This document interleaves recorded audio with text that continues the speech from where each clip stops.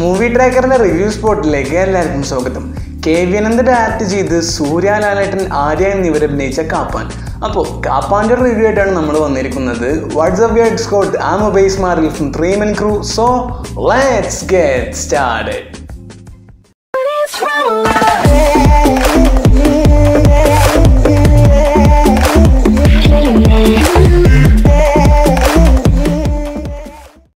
ഈ ഒരു film announce ചെയ്ത ടൈമിൽ നല്ല എക്സൈറ്റഡ് ആയിരുന്നു. കാരണം KV Anand സൂര്യ കോംബോ, ലാലേട്ടൻ, ആര്യ ഇതൊക്കെ കണ്ടപ്പോൾ എക്സൈറ്റ്മെൻറ്റ് പിന്നെ വരാതിരിക്കുമോ. പിന്നെ സൂര്യയുടെ ഗെറ്റപ്പ് ചേഞ്ചസും ഒരു ഇമ്പോർട്ടൻ്റ് കാര്യമാണ്. 5 ശേഷമാണ് സൂര്യയുടെ ഒരു ലുക്ക് ഇത്രമാത്രം ഇഷ്ടമാവുന്നത്.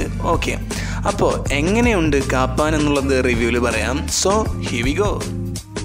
2019 എടുത്ത് നോക്കുകയാണെങ്കിൽ പാട്രിയോട്ടിസം കാട്ടാനുള്ള ഫിലിംസ് കുറച്ചധികം വന്നിട്ടുണ്ടെന്ന് പറയാം.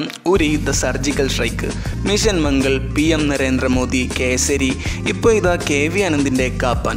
ഈ ഒരു ഫിലിം കണ്ടപ്പോൾ 90s വിജയകാന്തിൻ്റെ കുറച്ച് ഫിലിംസൊക്കെ ഓർമ്മ വന്നു. ആ കാലത്ത് അങ്ങേരുടെ ഫിലിംസ് കൂടുതലും ഇങ്ങനത്തെ രീതിയിലൊക്കെ തന്നെയാണ്. ഈ ഒരു ഫിലിമിനകത്ത് corporate issues, ഇല്ലീഗലായിട്ടുള്ള factories, pollutions, ഫാമേഴ്സിനെതിരെയുള്ള corporate കമ്പനിയുടെ അപ്രോച്ചും കാര്യങ്ങളൊക്കെ അതൊക്കെ എടുത്ത് കാണിച്ചിട്ടുണ്ട്.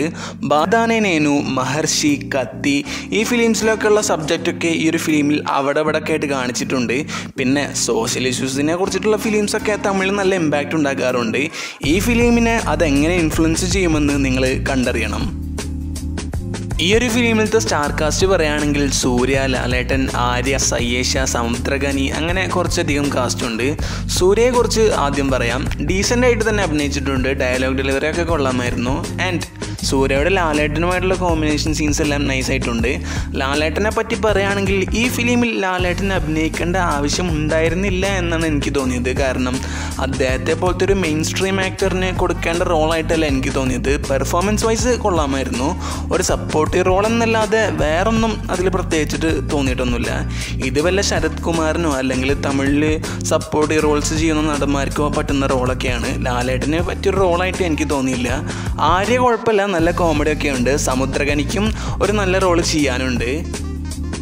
ക്യാരക്ടേഴ്സിൻ്റെ കോസ്റ്റ്യൂം ഡിസൈനിങ് കൊള്ളാമായിരുന്നു. എസ്പെഷ്യലി സൂര്യക്ക് കൊടുത്ത കോസ്റ്റ്യൂംസ് എല്ലാം നൈസാണ്. ഓരോ ഗെറ്റപ്പ് ചേഞ്ചസ് വരുമ്പോൾ ആ ഗെറ്റപ്പിനനുസരിച്ചിട്ട് സ്യൂട്ടാവുന്ന കോസ്റ്റ്യൂംസ് ഒക്കെ ആയിരുന്നു.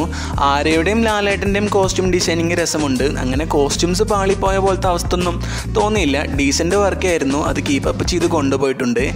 ആക്ഷൻ സീക്വൻസ് എന്ന് പറയുമ്പോൾ നൈസാക്കി ചെയ്തെന്ന് പറയാം. കാരണം കണ്ടിരിക്കാൻ അത്യാവശ്യം കുഴപ്പമില്ലാത്ത രീതിയിലൊക്കെ ആയിരുന്നു.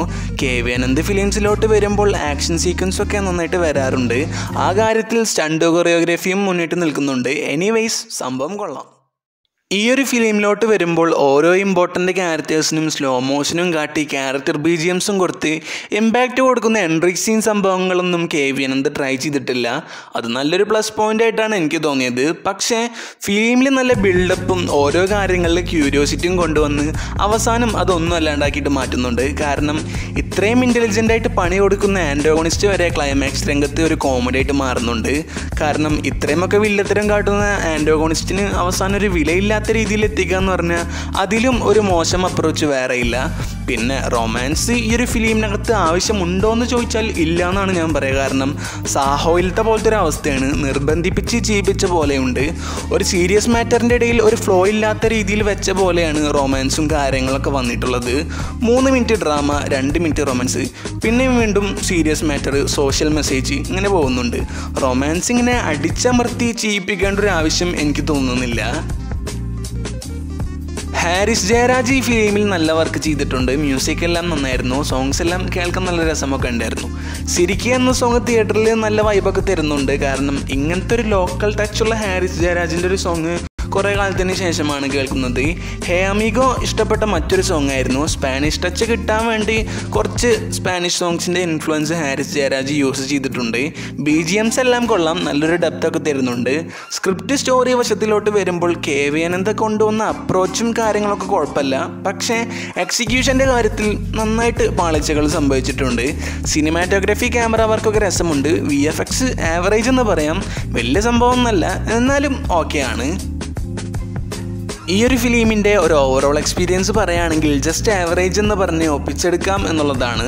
നല്ല കുറച്ച് ട്വിസ്റ്റൊക്കെ വരുന്നുണ്ടെങ്കിലും ടോട്ടൽ എക്സിക്യൂഷൻ്റെ കാര്യത്തിൽ എനിക്ക് അത്രമാത്രം ഇഷ്ടമായിട്ടില്ല. കാരണം KV ആനന്ദിൻ്റെ പടമായിട്ട് നമുക്ക് ചെറിയായിട്ടൊന്നും കിട്ടിയിട്ട് കാര്യമില്ല. അയനോ പോലത്തെ ഗംഭീര ഫിലിംസ് എന്ന് വിചാരിച്ചിട്ട് ഈ ഒരു ഫിലിമിന് പോയിട്ട് കാര്യമില്ല. അത്രക്കധികം എക്സ്പെക്റ്റേഷൻസ് കൊടുക്കേണ്ട ആവശ്യമൊന്നുമില്ല.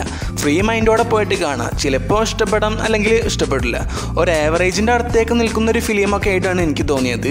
അത് തന്നെയാണ് കാപ്പാൻ. അപ്പം നിങ്ങൾക്കുള്ള വീഡിയോ ഐഡിയാസ് ഉണ്ടെങ്കിൽ കമൻറ്റ് ഡൗൺ അല്ലെങ്കിൽ ഇൻസ്റ്റാഗ്രാമിൽ DM ചെയ്യാം. അപ്പോൾ ഇതുപോലത്തെ വീഡിയോസിനും മറ്റ് വീഡിയോസിനും വേണ്ടി ചാനൽ സബ്സ്ക്രൈബ് ചെയ്യുക. അതുപോലെ തന്നെ താഴെ കാണുന്ന ബെല്ലൈക്കണും കൂടി അമർത്തുക. വീഡിയോ ഇഷ്ടമാണെങ്കിൽ മറ്റുള്ളവർക്ക് ഷെയർ ചെയ്യാൻ ശ്രമിക്കുക. Thanks for watching. Bye guys.